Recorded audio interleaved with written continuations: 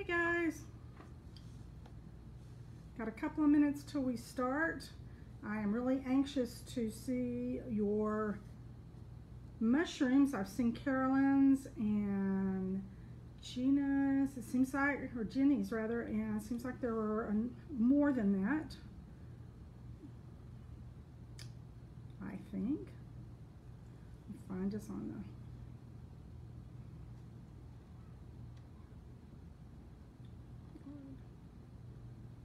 try to get it up so I can see here.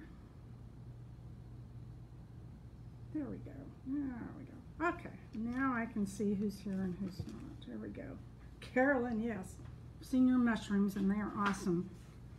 Do you have the gold leafing yet to work on them? Are you going to gold leaf yours?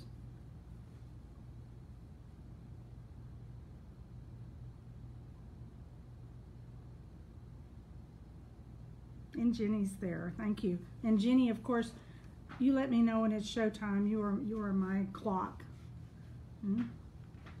Carolyn, did you say, are you going to use gold leaf with yours? Jenny, you going to use gold leaf with yours? Or any kind of leaf, for that matter?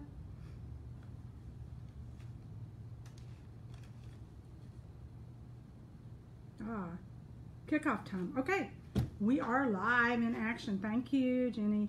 Yes, Carolyn's going to use gold leaf. Good deal. Okay, so let's just start off with this mess here that I have been putzing with for the last couple of days. First, this piece of wood. I went ahead and on the edge of that there, I went ahead and added the coarse alumina from Golden. I really like that grainy texture and the color of it, and even though I'm going to go back and I'm going to paint this, I went ahead and added it. And while I'm talking about that, let's talk about adhesion here. Now I put this lone little mushroom here on here with the E6000. I did that actually only a few minutes ago, and I will say that probably less is more when you're using the E6000. I put a little glob on there and it kind of moved around, so probably a little less than a glob would be best, and you might want to let it get kind of tacky before you put the mushroom on it.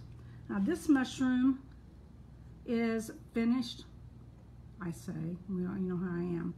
And what I did with this, get this really close so you can see, I added the coarse alumina around the edge of the mushroom itself, just to add some texture to that, and I think it gives it a more earthy and organic feel. And something else that I did, since I used the gold leaf on this, on this one I didn't use the gilding flakes. Mushi, don't even think about it. Get down. I can already tell he's about to, has it in his little cat mind, he's going to jump over here. This was just gold leafing. So I took a little bit of the Golden quinacridone Nicolazzo Gold, and I just very lightly put some over the gold, and it gives it that really copperish color. It's really a beautiful color. And I'm sticking to my stuff here. Okay, so let's put that down for a second. He's over there on the other table playing with things, so Lord only knows what's going to happen here. Okay, so I have all these mushrooms, and I put the coarse alumina. Can you hear that? He's knocking stuff off the table. Coarse alumina on these, and I went ahead and on these I used the gilding flakes. So we're just gonna, don't breathe while you do this. I saved two back, and they are already coated with adhesive, so they're ready to go.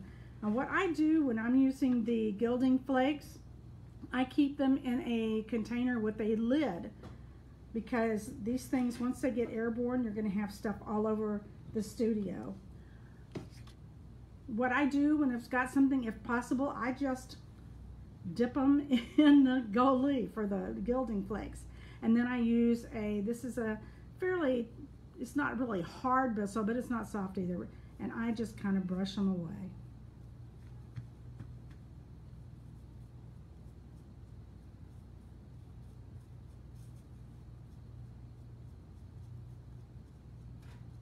Just want to get, and I don't care if it's 100% coverage or not. It probably will be because I've painted it with the adhesive, so it's probably going to be pretty covered. I try to use the brush simply because it sticks to your hands. Hi Kim and Nina.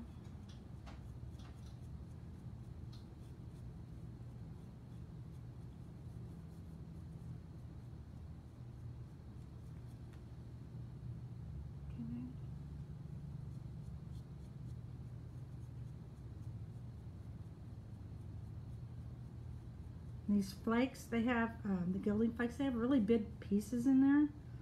So sometimes you really have to watch it, kind of when you stick it on there, it tends to double up. And make sure you get those off of there so that you only have one layer.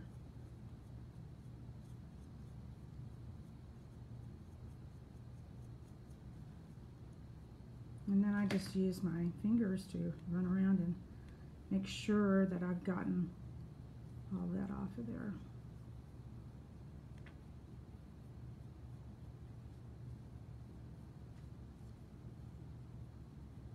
Okay.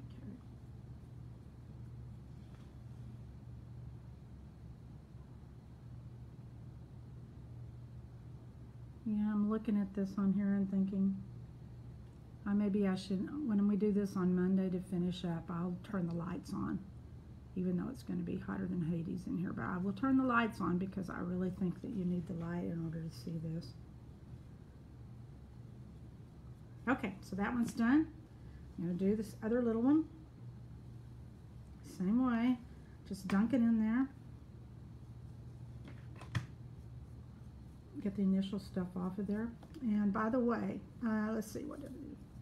Oh, as far as painting, I took the Nicolazo Gold and I painted the stems and underneath the cap of the mushroom with the Nicolazo Gold. Nicolazo, tomatoes. I have no idea which is correct. Okay.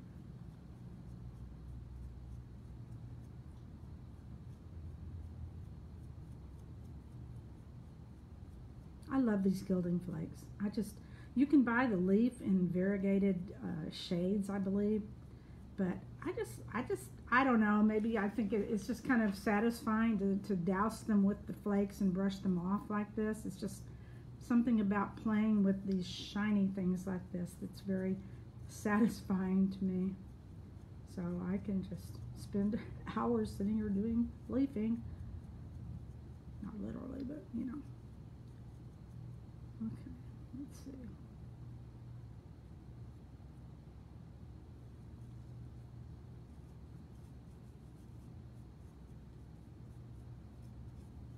I'm not going to do it, but it might be a kind of cool look if you went ahead and you put adhesive on the inside of the cap and did that in a contrasting, like since this is the various shades of autumny shades, or you know, the maroon and the copper and gold and even a touch of silver in here, and you could do like the inside with just gold, which would be kind of cool if you chose to do that.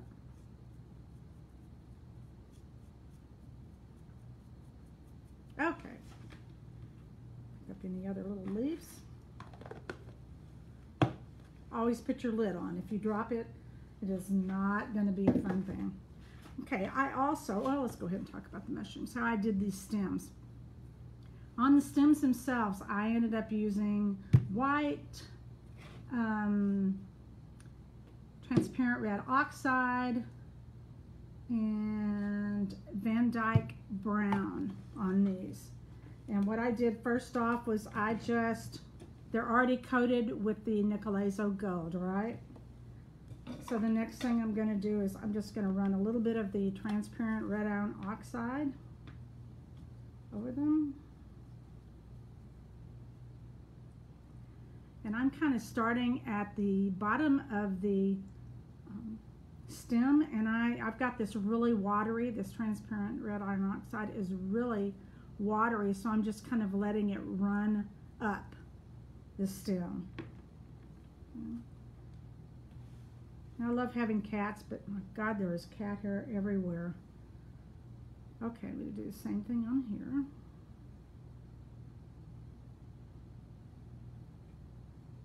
Just let it run up a little bit.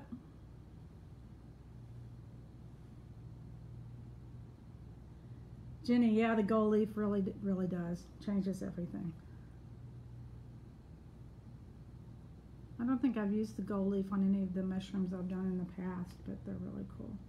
Okay, so this first one is almost dry enough. Okay, I'm going to take a little bit of the white, just a drop.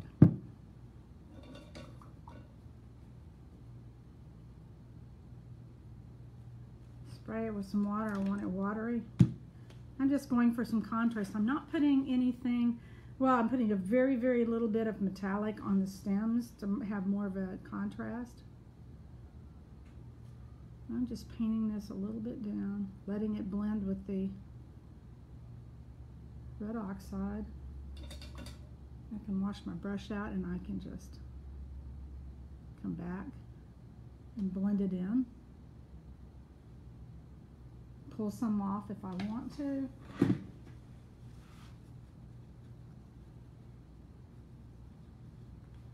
So then you've got this. And the last thing I'm going to do is get a tiny bit of the Van Dyke Brown. Again, watered down.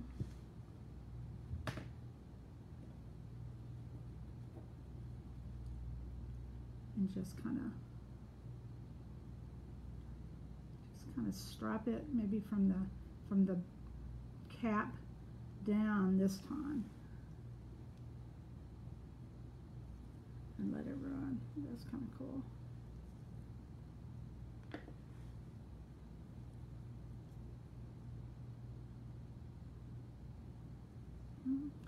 And let them dry. And then, once that dries, hold on, and I will dry it real quick and I'll show you the last step. My cord will not reach all the way over here. We were using the extension cord outside. We were building something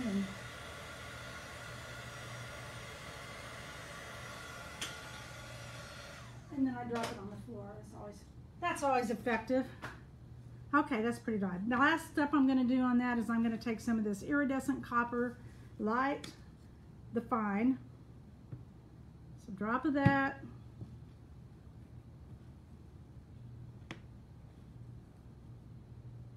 And I'm just going to lightly dry brush almost some on.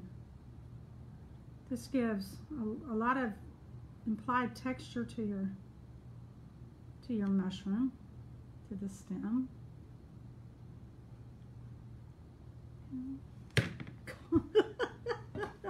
Okay, it's going to be one of those days. I can tell already. This is the kind of day when I just need to step aside and don't touch anything because I'm going crazy. Let's see here. All right, so what else are we going to do? Oh, I was going to do some of the quinacridone nickel also gold onto the tops of these so you could see what that looked like. You don't need much, just a little tiny bit. And it gives it just this warm sheen. Can you see that? It's really scrumptious. That's one of my favorites is the nickel also gold. I love it. I'll put some on this one that just had the gold leaf. Just kind of paint it on there a little bit. I'm using fluid acrylics, so, you know, it's not to say you can't use heavy-bodied paints. You can, but you're going to need to water them down a lot.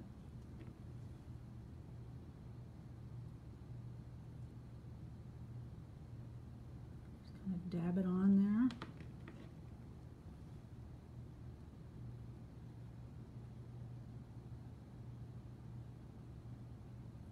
Since I'm using such a basic color scheme, not much color, it's just pretty much all the same, I really wanted to make the caps look as rich and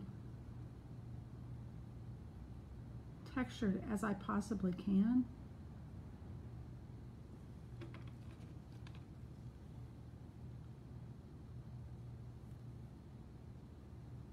Sorry.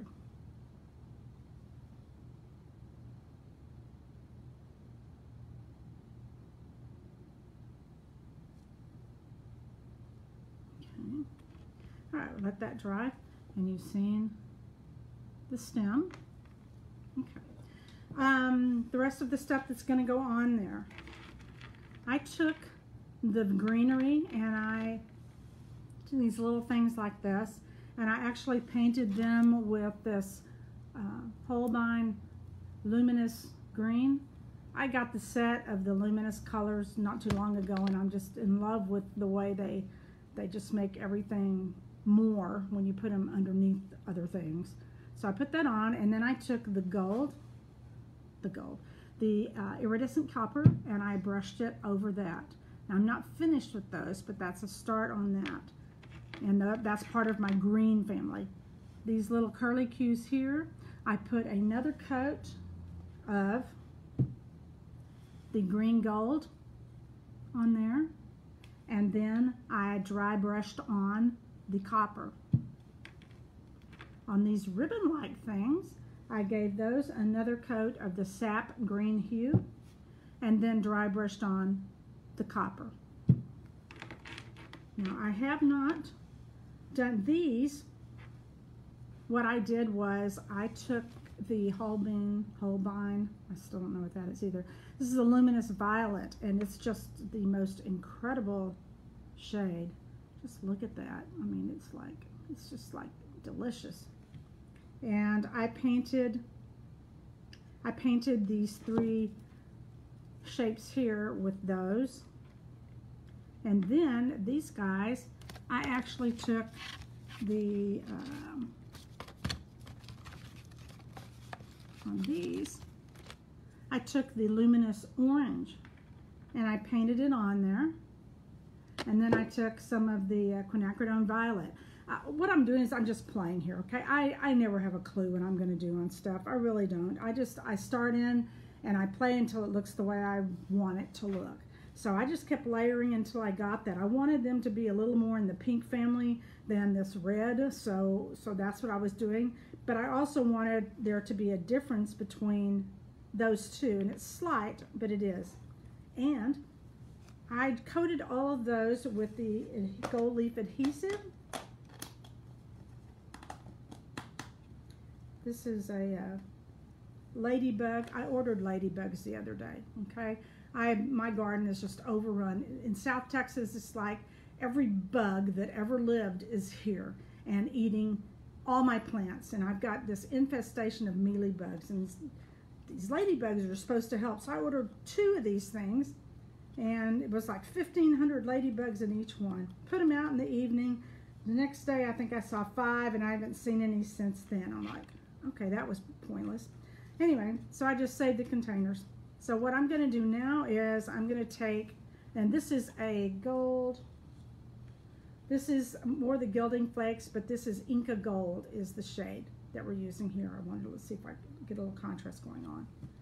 So I'm going to dip it in again.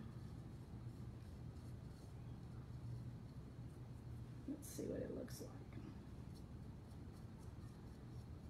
They have these gilding flakes. They have, oh my gosh, I don't know, probably 10 or 12 different mixes of flakes. Hey, Robin and Monica and Chris. And I was using them for classes, in-person classes. So I had like one of each. I didn't do around here just so that I could hold it while I painted it. Okay. You can see a little bit of variety there in there. It's almost a green in there. It's really cool.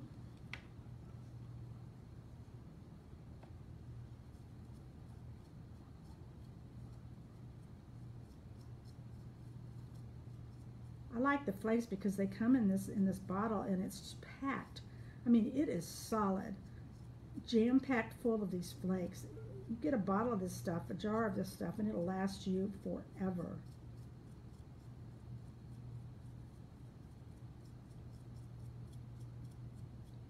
And I'm one of those people that I will walk around, and when I'm finished, I will be picking up the little flakes and putting them back in there because I can't stand to waste stuff. So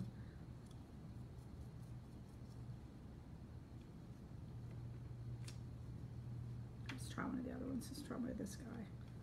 Woo. Okay, this could be interesting. Okay, what's going to happen when after I've coated this guy with the gold, I'm going to get some more of that Nicolazo gold, and I'm going to paint over him to bring out the textures.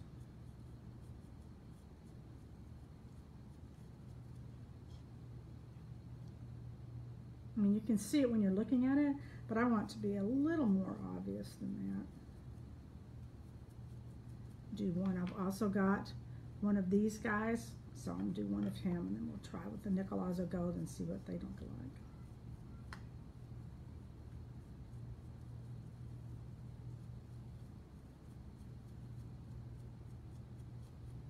Even though these are pretty much covering completely, the reason that I painted first is because what if they don't? Like right in there, you can see some of the pink. If it doesn't cover completely, I still have some color peeking through rather than just bare clay. And bare clay is not very exciting.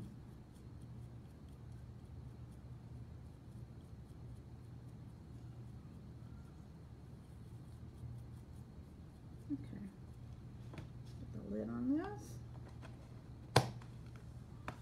Okay, that's what that one looks like. That one. And that one. So let's see what those look like with a little bit of Nicolazo, which I think is this right here. Okay. You might be able to see this a little more clearly than you could on the other mix. Yeah, it turned that gold into a whole, it's just warm. Gives it that warm color.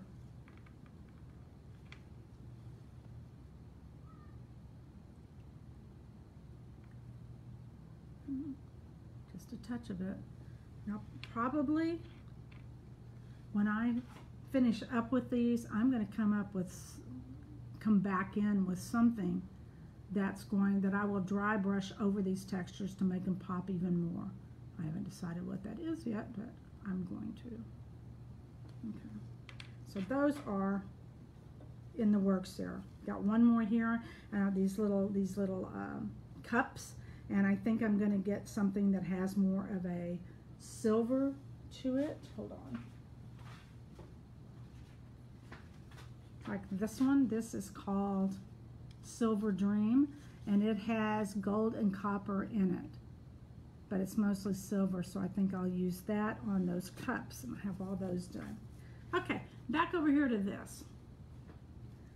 You have options on adhering to this. Now, by this point in time, my E6000 has set up pretty well. Okay, that's pretty, I wouldn't be yanking it and holding it by that, but it's pretty steady in there. You have another option though, and I'll go ahead and do this because it's going to be covered up in the meantime. This is Golden's flexible molding paste. This is a very it's a very different texture than the light molding paste. The light molding paste is more grainy and obviously weighs much less. This is not. This is like a stiff, oh my gosh, it's even stiffer than icing. And it has a very smooth, almost rubber-like texture to me. And this dries real hard too. So when I get ready to put on here my next one, I can, and I'm grouping mine together. Let's see where that little puppy goes. Put a little dab on the bottom there, and just, you see that? Sink it in.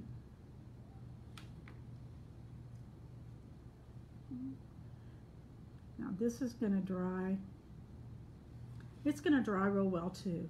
And it actually is sticking better initially than the E6000 did. However, I still think the E6000 in the long run will hold it onto your wood better than the molding paste. But just, I'm sticking to stuff, just to give you an idea of what this looks like. Okay, let's try this other one.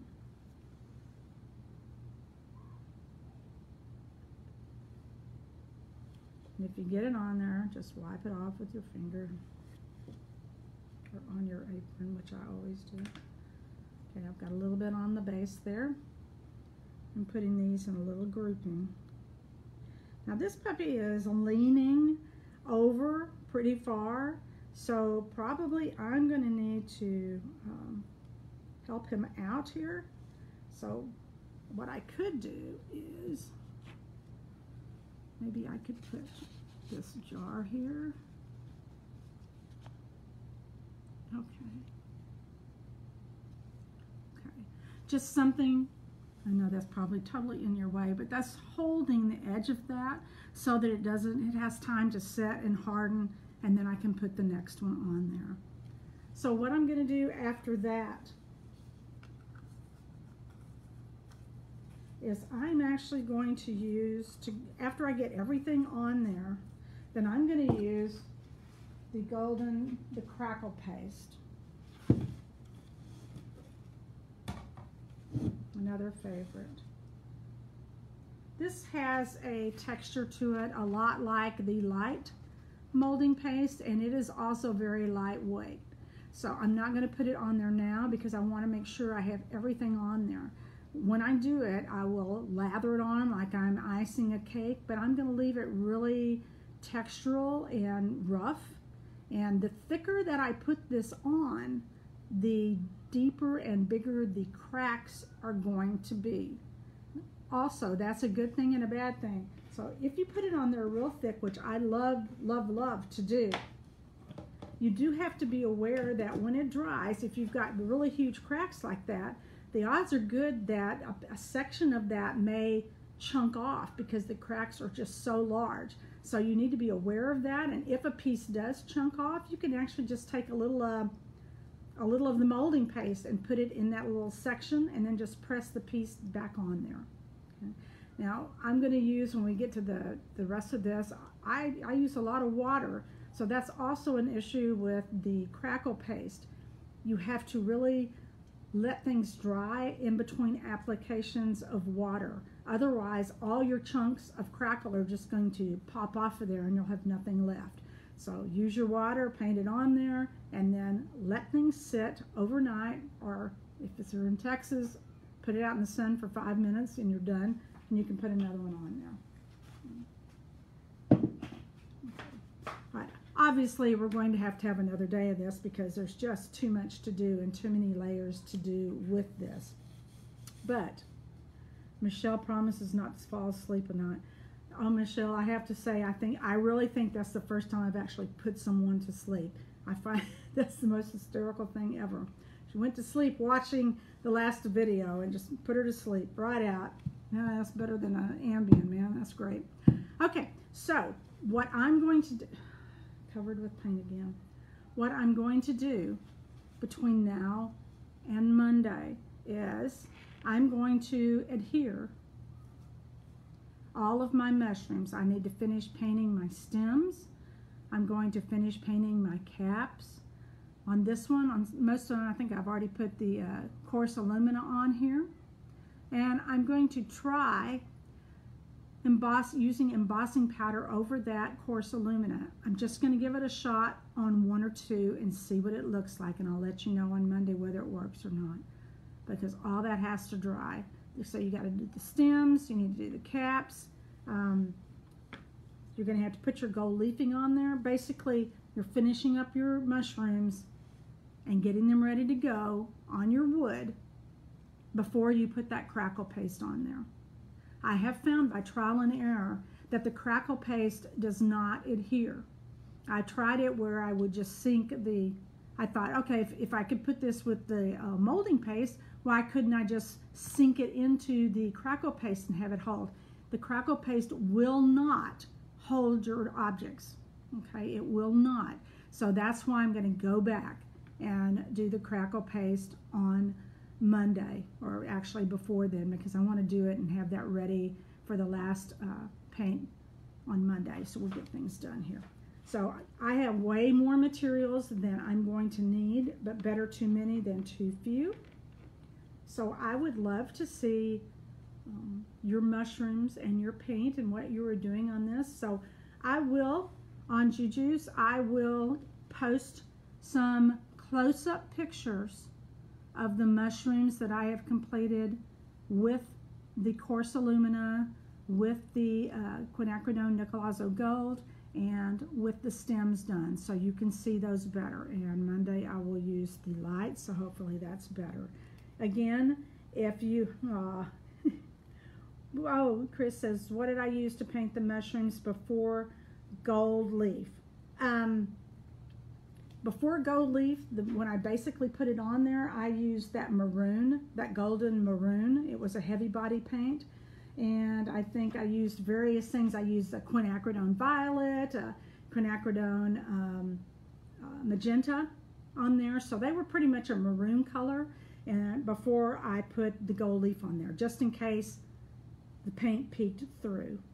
Thanks, Jenny. She says, I'm getting a pro at these live classes. I don't know about that, but they're fun. I'm having a good time, and I hope you guys are enjoying them and learning something. And I can't wait to see what's going to happen. So I'll do close-ups of all that I've done so far, so that you don't have to look at the whole video again just to see what we've done thus far in the class. So I'm going to end it there. Got lots to do before Monday, and you've got the whole weekend to do it in. So I hope you have a wonderful weekend.